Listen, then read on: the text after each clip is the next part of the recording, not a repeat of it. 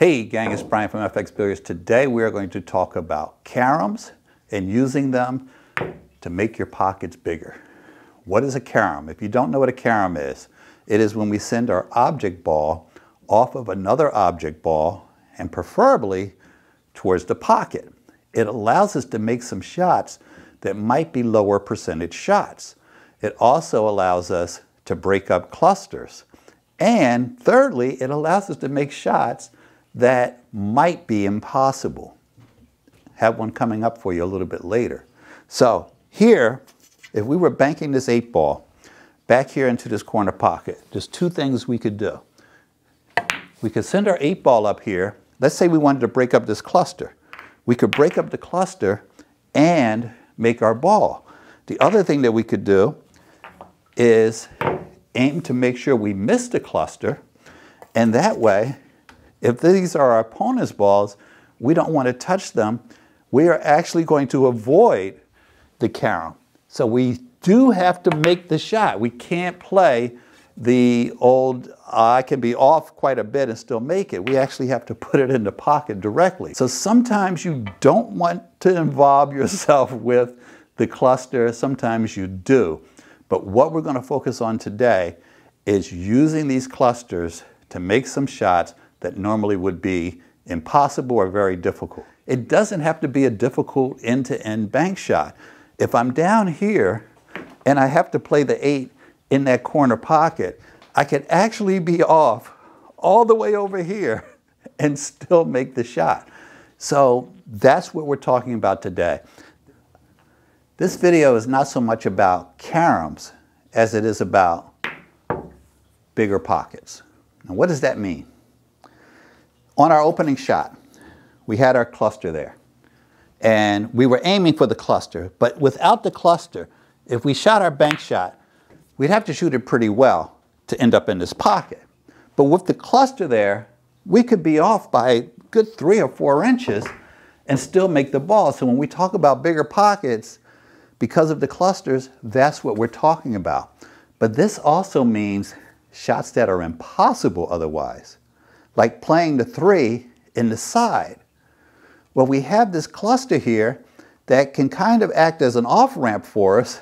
If we hit the cluster just right, we can play this in the side if everything else was occupied. Now, it's not a high percentage shot, but it is what I like to call very makeable. So it's not high percentage, but as you can see, it is makeable. So you have situations where the pockets aren't just bigger for relatively easy shots, but they're open for impossible shots. Now, let's visit this shot for a second because this is very important. Those of you that are really good with bank shots might have an issue with this. And it's funny that the better you are with bank shots, the more these shots give you trouble. The reason is, if you're good at bank shots and you shoot them intuitively, which you all know that's the way I believe in shooting them, you aim for this pocket without thinking about it. So when I set that up for people, they are always aiming for the pocket and they bypass the cluster and they end up down here. One of the things you have to do is you have to fool yourself. Okay, I'm not aiming here, I'm aiming over there. Imagine now that your pocket is here because this is your target coming off of the rail. If you can visualize your pocket being over here about a diamond away, you will have a better idea what that angle is, and you will have much better chances of making that shot. It's not an easy shot for even good bank shot shooters, but it becomes more and more difficult as you're accustomed to aiming for the pockets. Here's a concept that I want you to take away with you today.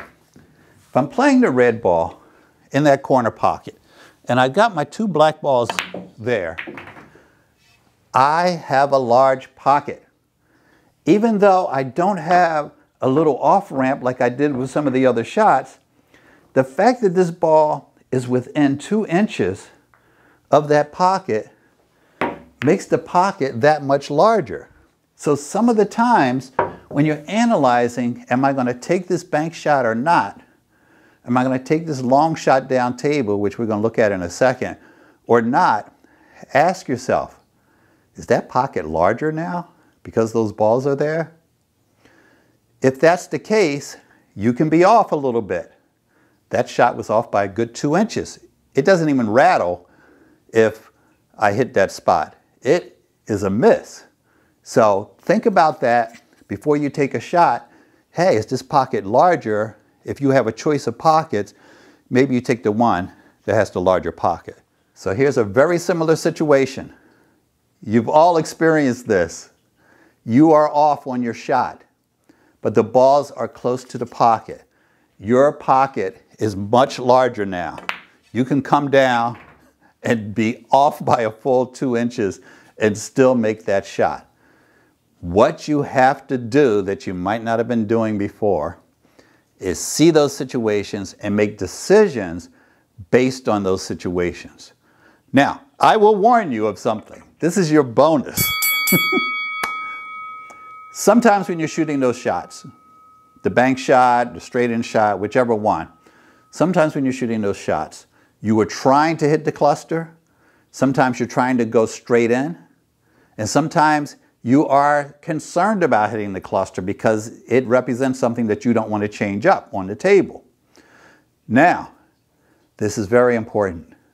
Do not let your last thought be, don't hit the cluster, because you will hit it each and every time, okay? Don't let your thoughts go there. Your brain can't comprehend the word don't. It just hears hit the cluster, okay? Be careful. Think to yourself, go straight in the pocket. And if you're trying to hit the cluster, think to yourself, just a little left to the pocket.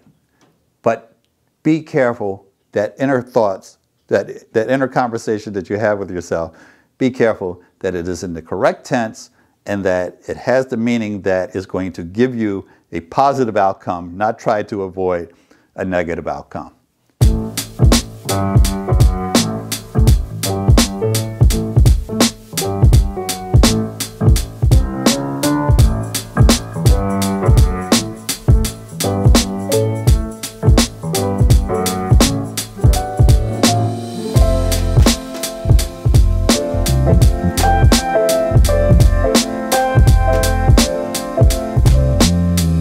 That's our video for the day. I am sure some of you got away with something that you could use that you didn't have quite in your game before. Make sure you hit the subscribe button, give us a thumbs up. Check out this video, as we always like to tell you, because this one is very interesting and will take you to the next step. Have a great day, and I will talk to you soon. Bryan, that was amazing.